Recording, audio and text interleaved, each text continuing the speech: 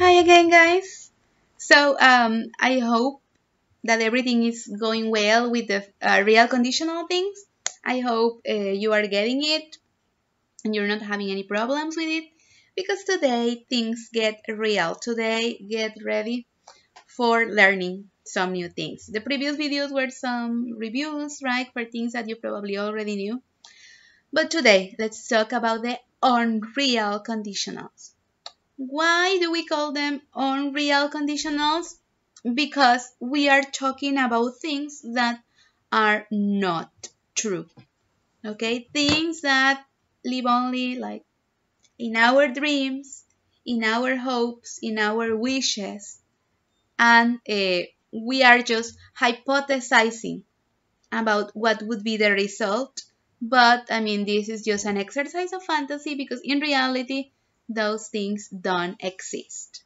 So when you want to talk about a hypothetical situation, we use this form of conditional. So again, I give you second conditional because in this case, I mean, those names are only a guide, are only made up. You will see why. But well, this conditional, we use them, this form, this structure, we use them for a hypothetical situation in the present. What do I mean? I mean, I am talking about something that I am fantasizing about, I am dreaming about now. Okay? For example, this is like the example by excellence of the second conditional. If I had money, I would buy a hybrid car. I mean, we all wish to have money.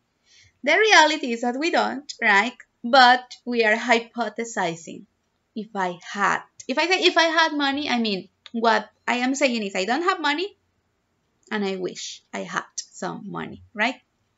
So when we are hypothesizing of something that we wish to do or we wish to have or we wish to be right now, this is the structure to use. If I had money, I would buy a hybrid car, for example. Okay? The same with the other conditionals. You can put them the other way around. First, the result. I would buy a hybrid car if I had money. Remember that in this case, you have to forego the comma and just write it like that. I would buy a hybrid car if I had money, right? Okay, so now attention to structure. How can I express a hypothetical situation in the present? First of all, the conditional, it's going to be conjugated in a tense that is very, very similar to simple past. So you are going to conjugate the verb into simple past, and that in Spanish it's going to be something like si tuviera, si fuera, si quisiera, etc. So that is the conjugation that we are looking for, okay? So you're going to conjugate your verb into the simple past, not to complicate your life, and the result is the one that it has multiple options, okay? Well, actually, three options. That's it, no more, okay? So the first one, the most common one, is with modal verb would, okay? I would buy a car. In Spanish would be like compraría. But you can also use the modal could for possibility. I could buy a car. Podría comprar. Or you can use the modal of probability might. I might buy a car. And if you remember when we study modals of probability, modals of deduction, might is like a 50-50 possibility. Podría o quizás compraría. Okay? I might buy a hybrid car. So in this case, those expressions are not synonyms. They have like a little different meaning if you use them all. I would buy is something that I would surely do if the conditional were real. I could means that I will have the possibility. ¿Quién sabe si lo haría? Pero podría hacerlo, tendría la posibilidad de. Y I might buy a car, it's like quizá lo haría, quizá no, right? So depending on what you want to express, right, is the one that you are going to be using. So that is for second conditional. That is for a hypothetical situation in the present. Okay, something I am like dreaming, hypothesizing that my life were like now. For example, I could also say, if we were not quarantined, if we were not, simple past, right? If we were not quarantined, I would visit my friends. I would go out, I don't know, to the shopping mall. I would go to the cinema. I could travel, etc. We are hypothesizing about things right now. Yes? Okay. Just one more thing that I want you to pay attention to. Um, Careful when you are using the verb to be, because we say, when we are talking about the conditional, of course, if I were the leader of my community, obviously, I mean, that's a hypothetical situation because I'm not the leader of my community, right? I'm just a teacher. So if I were the leader of my community, what it says right here, it's I would legislate. Sorry if I cover it. If I were the leader of my country, I would legislate laws to protect the environment. What is different? What do you notice? That the verb to be is not conjugated as it should in the present, in the past simple, right? You know that the verb to be is I was, you were. What happens here?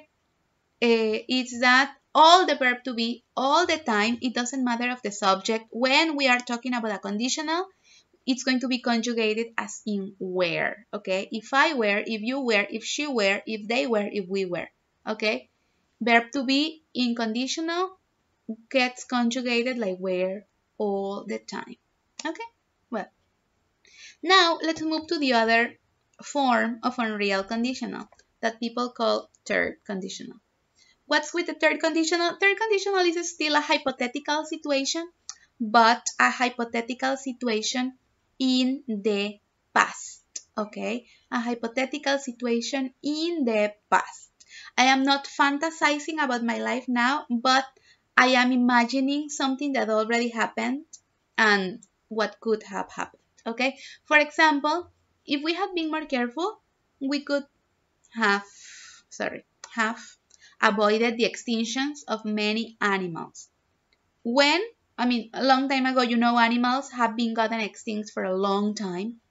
But if in the past, before those animals were extinct, if we had been more careful, we could have avoided the extinction of many animals.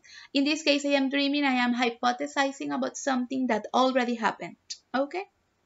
So, these are the three forms of conditional. Let's analyze the structure of this one. And when I am hypothesizing about the past, about something that is not happening right now, but in the past, we use a different structure. Instead of simple past for the conditional, for the red one, we use past perfect. Remember past perfect? Auxiliary have in past and the verb in past participle. So nos queda if we had been, si hubiéramos sido. Okay, more careful. And for the result, we have again the three possibilities, las que ya vimos para el segundo condicional, would, could, or might. But after that, we use auxiliary, have, and the verb in past participle. We could have avoided. Hubiésemos podido evitar. Okay? So in this case, I mean, we add this form to indicate that is the past. We could have avoided, we would have avoided, we may have avoided. Let's do an easier example. For example, if I had woken up early today, I could have exercised. I am hypothesizing about something in the past. I mean, because I'm talking about the morning. Ya no me levanté temprano, ya no se pudo ejercitar, right? So that is the third conditional or the other form of unreal conditional, okay? So in the next video, prepare for the big revelation, okay?